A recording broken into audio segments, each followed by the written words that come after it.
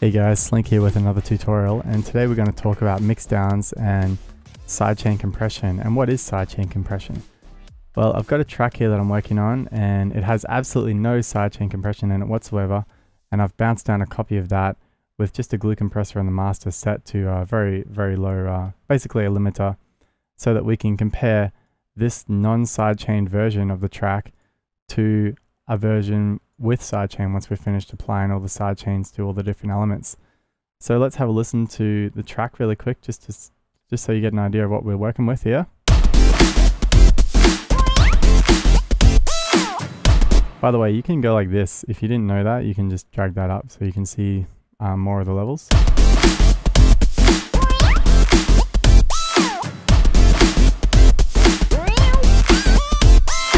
So you can see we've got some pretty bad peaking problems there. Let's check out the bigger drop.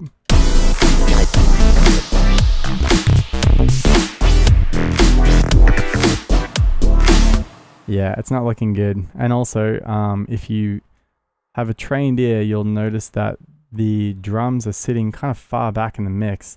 They're not right in your face and they're not punching you in the face, you know? So we're going to fix that. So let's get started. So what is sidechain? Well, it's basically just volume automation. So every time the trigger channel triggers something, a sound that goes over a certain threshold, will trigger a volume automation, and you can adjust the volume automation by attack and release times and how much, how far down the volume drops and things like that. Actually, all compression is basically just volume automation, like automatic volume automation that you don't need to program yourself.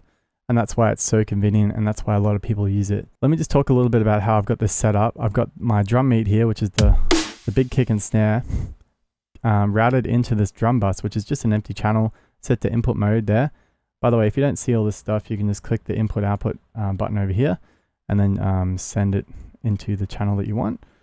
And then the breaks channel here is just a couple of percussion elements.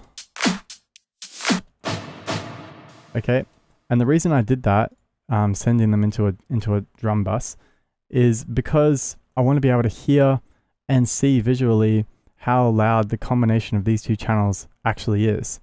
You know, I could solo them and look at the master, but I find it more convenient to do it like this. Okay, so let's have a listen.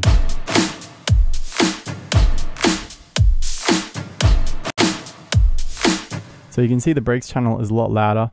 I could just turn that down, but instead we're going to use some automatic volume automation, aka sidechain compression, to achieve that.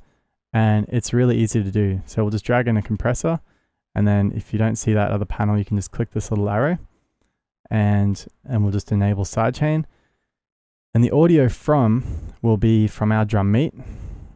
And and then you get a secondary box here because it's in a drum rack. So we want to choose kick post effects, and then we can just rename this kick sidechain. Okay. And now what you'll see is when I play this again and start bringing this threshold down, you'll see the gain reduction indicator activating.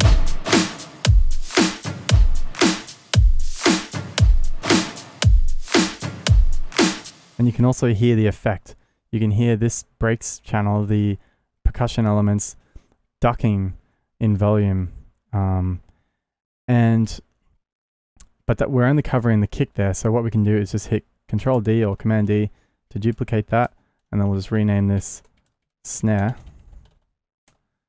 And we can route that to our snare post effects. It really pays to make sure everything's named correctly when you're doing this kind of routing and stuff. It just makes it so much easier to just click a box and find what you need.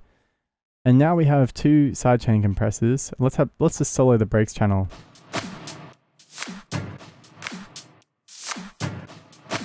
Okay, sounds a lot different. Let's just put these in a group. Control G.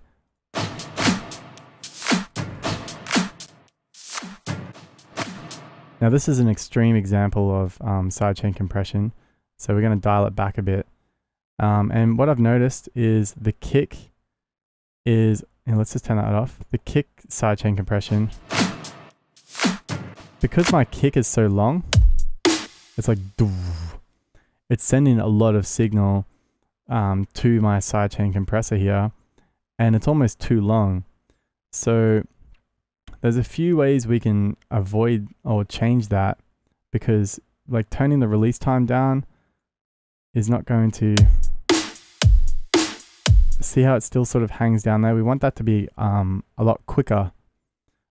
So what you can do is turn on the EQ and then just take a high pass filter so that we're only getting the attack, the snap of the sound. And you can see how much quicker that is now. But I find all of this kind of stuff really, how do you say, really just not perfect enough, not exact enough for me. So what I like to do instead is create a new channel, create a new MIDI channel, my bad,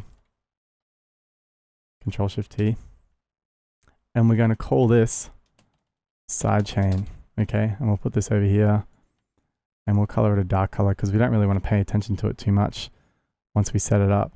And then we're going to drag in an operator, and we're just going to take a saw wave, and over here on the arrangement tab, create a new MIDI clip, and we're just going to put a note every quarter note, which matches up with our kicks and snare. You can see my kick, snare, and then bip, bip, bip, bip. So that's our sidechain sort of mimicking what our kicks and snares are doing. Okay, and then we can loop it and just drag it out, okay? But we want to check a few things first. So let's solo this channel. Okay, it's -1 dB below. My goal here is to make this as loud as possible and as short as possible so that in our actual sidechain compressors that we set up before, which I deleted for some reason, we can use the attack and release times to perfectly calibrate exactly what we want. And we're just using this as a tiny trigger. So let's take a shorter envelope. Let's go with like 50 milliseconds. And we're going to turn this up.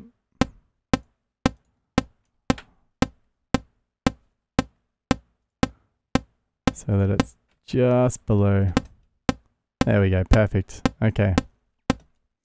And the cool thing about Ableton is once you set something like this up, oh, also we never want to hear that, so we'll mute it. Once you set something like this up, you can just drag this into your user library and then call it, you know, sidechain. I've already got one there, you can see it. And then anytime you want to set a quick sidechain channel, boom, just drag it in and you're good to go. So you only have to do this once, okay? Let's delete that. I've already got one in there. All right, so back to the breaks channel with the compressors. Let's try this again. Okay, so instead of sidechaining to the kick and the snare now, we only need to worry about just sidechaining to the sidechain channel. So we'll turn the sidechain on, we'll select the sidechain channel, and then we can mess with the threshold. So let's have a listen.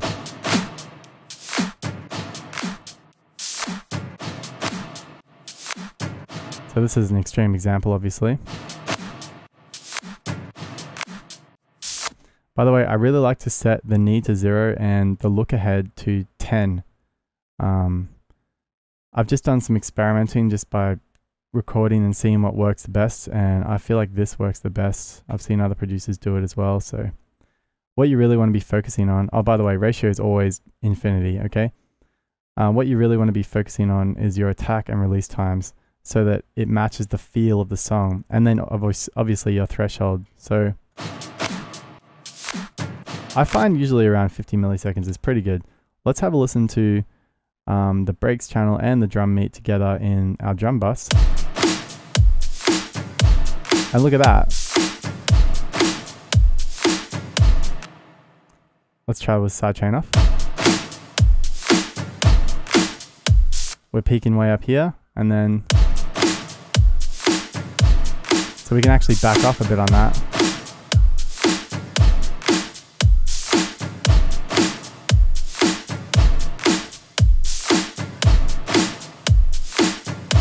I would say that's pretty good. Cool. Let's also go into the drum beat. Now, if I listen to the drum beat by itself,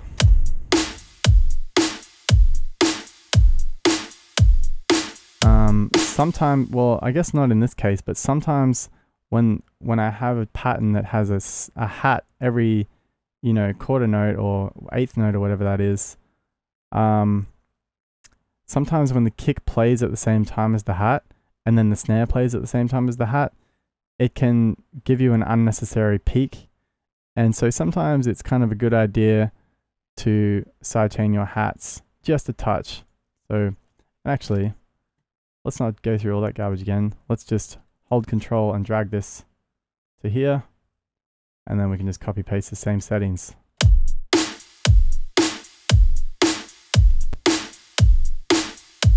So it's a very subtle effect, but you get the idea. So we've got our drums sitting pretty nice. What I like to do when I'm doing a mixdown next is route the sub into the drum bus, and then start figuring out the relationship between the big kick and the rest of the drums combined with the sub, okay?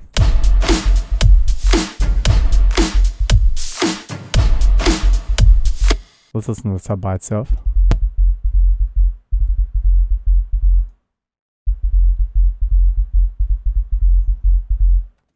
Alright, so what we're going to need to do is sidechain the kick and maybe a bit of the snare to that. So let's go with another compressor. We might try sidechaining the kick. Because the kick has more lower frequencies, because it's the kick, right? It's really fat in the low end of the frequency spectrum. It's going to clash with the sub, which is also in the low end. So when the kick hits, we want that to sidechain the sub quite a lot. But then when the snare hits, it's not as subby, so we don't need to sidechain it as much. So I like to sidechain these separately for the sub. So let's go. Yeah, we've chosen the kick, and let's just bring this down. We might do the little EQ trick. It's not as exact, but we can get a feel for it. Like,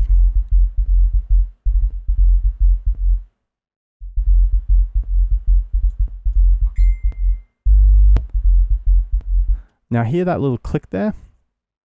That is something that only the Ableton 9 compressor does. So there's a few ways to remove that click. Some people like to just put their, like, this is a sub, right? So we're cutting or we're actually cutting 100 hertz. I like to put this on the other side, and you'll never get a click like that.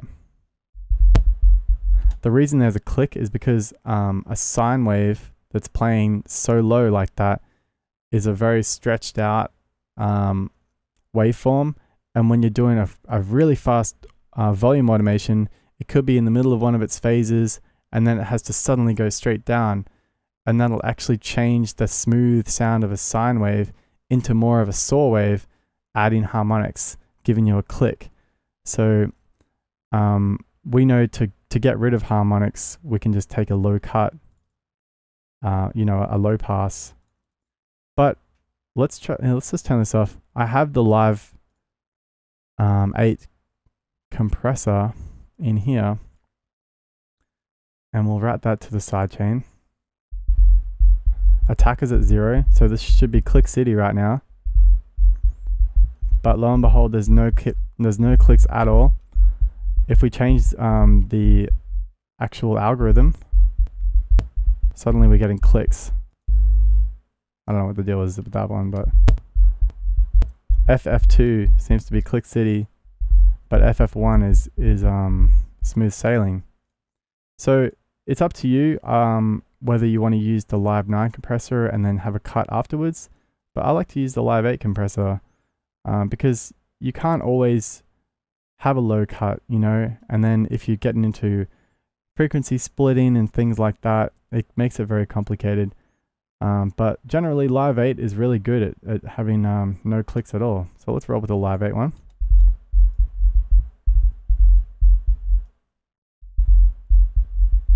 And then let's have a listen to that together.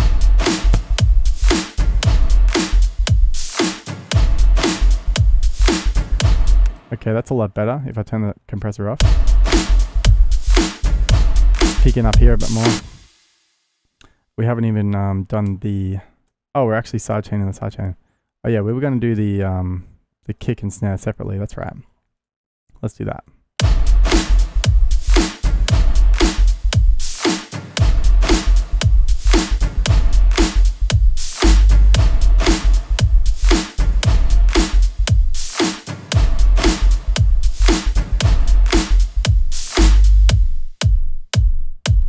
Okay, I'm just using my ears and kind of looking at the gain reduction there.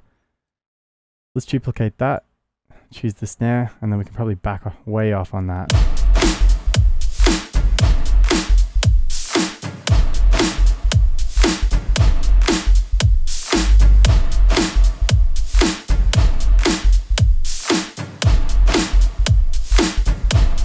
Looking pretty good. There's a couple of little spikes, but it's a lot better, yeah? So we can probably, we'll just leave that on the drum bus for now. Alright, so let's bring in some more elements here. What's happening with these two channels?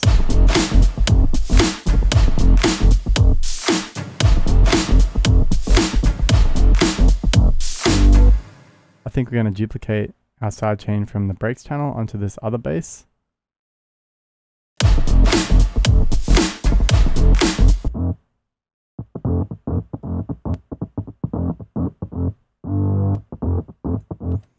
And we are getting a couple of clicks, so let's just put this before the split. Oh, we're actually taking mids and highs. Okay. If you are getting clicks and there's just no way to avoid it, you can just bring up the attack, which will make the sidechain compression a little less accurate, but you know, you got to do what you got to do to avoid clicks.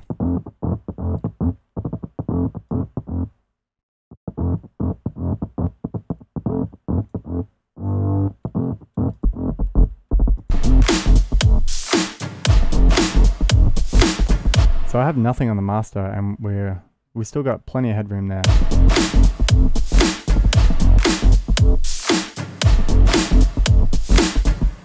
Alright, so the next big one is the instrument channel. This is going to be tough, so let's give it a shot.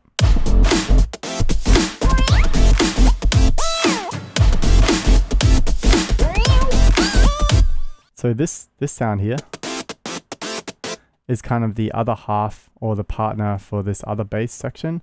So we might just copy this onto here and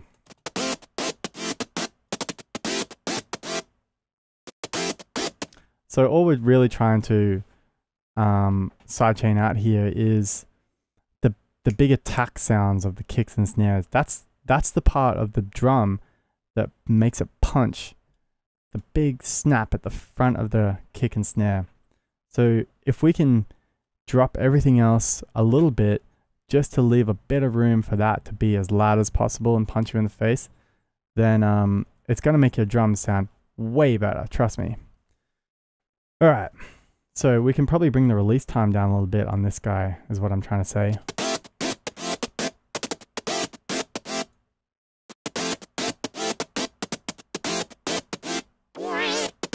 Okay, let's just roll with that for right now.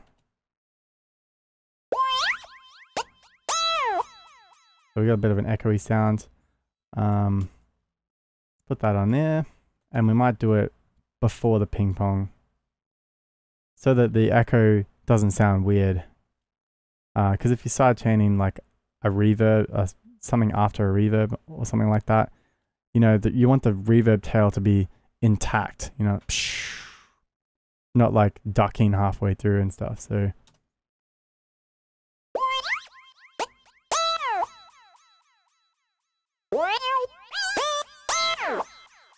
Okay, what do we got now?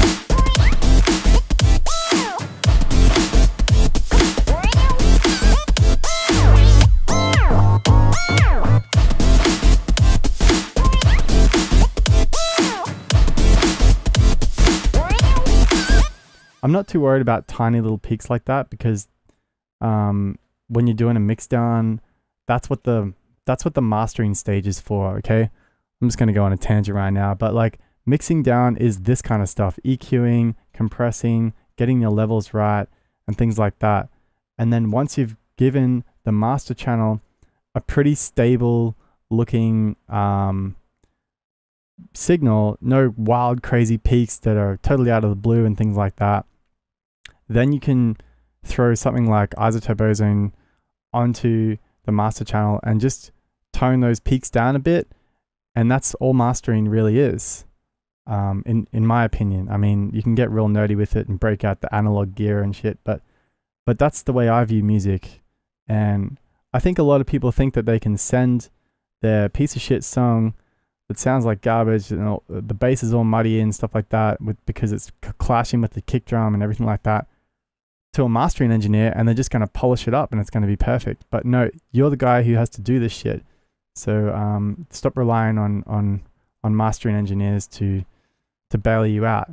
I master all of my songs, and this is exactly how I do it. I just sidechain things, EQ things, and then give the master a pretty, you know, stable level, and then that's it. All right, rambling a bit. Let's get back to work.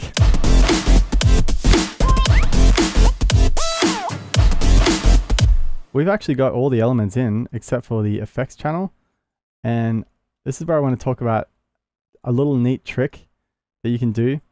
So in this like channel here,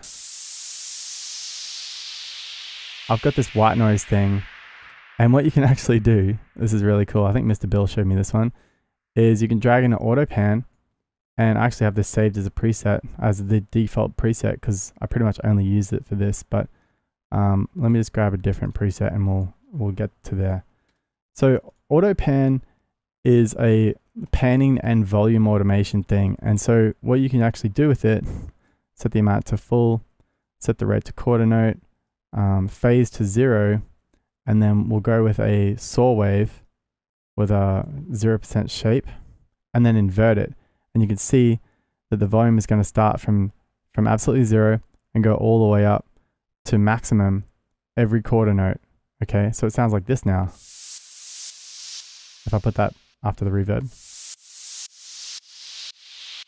And that's kind of like your classic 4 on the floor sidechain sound. Like normally you'd have a kick in at every quarter note, but like, that's like the so it's like a quick dirty little trick to get a quick sidechain effect, and I like to use that on my white noise sweeps and stuff like that, and put in a reverb after it sounds pretty nice as well.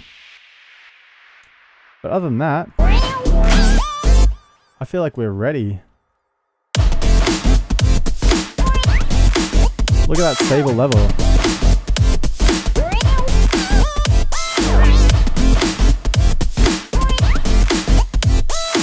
Well, we've done pretty well in that section. Let's, okay, so everything's going to fall apart if we don't copy over our sidechain to mimic the drums here. So let's just do that. And then this goes faster. I'm just looking at the MIDI information there. And then it's back to the same old quarter note. Okay.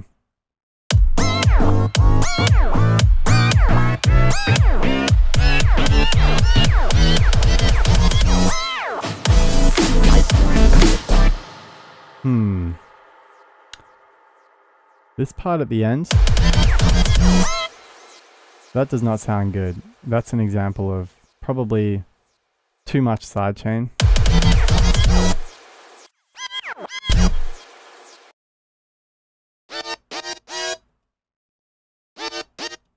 So, maybe we should back off on that a little bit.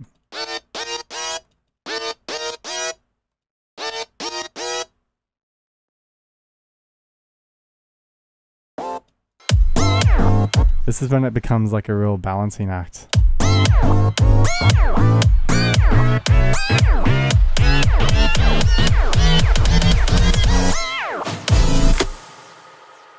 Yeah, a little bit better. I'm just going to back both of these off a little bit, and then we'll just move on. I'm not going to sit here and tweak it for ages. But that is probably one of the most difficult things to nail when it comes to sidechaining. And sometimes I just will actually turn off a sidechain and enable a different one that has different settings and have it compressed in a different way for sections like that. But for now, we'll just leave it like that.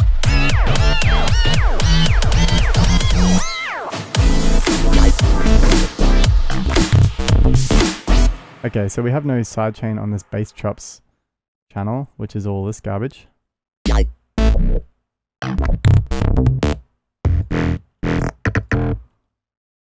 And we actually don't have anything on there at all on this channel.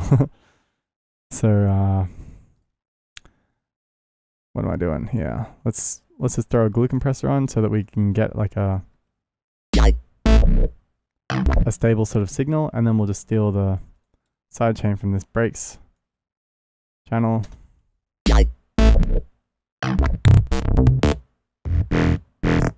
Alright, we're getting clicks with that one, so we're going to take the Live 8, I think.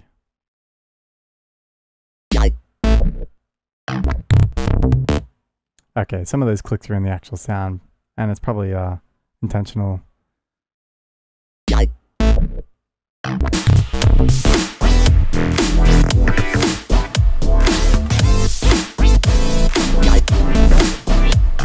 Oh, there was a bit of a big peak there.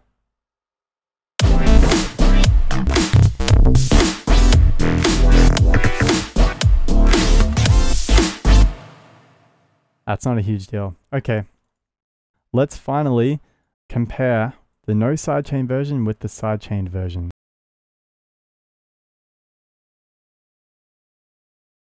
Cool.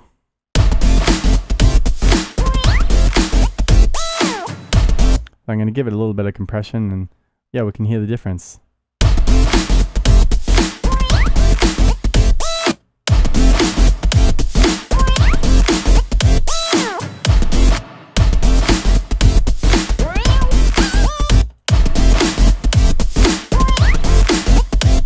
The drums sound much better in that section.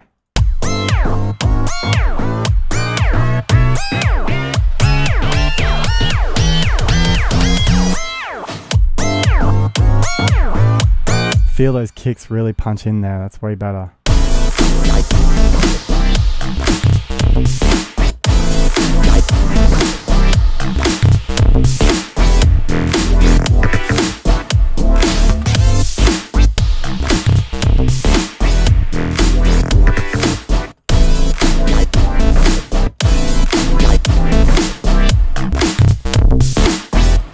Yeah, hopefully you can hear the difference. It's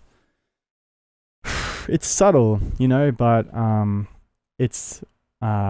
think it's really important to bring those kicks and snares forward in the mix.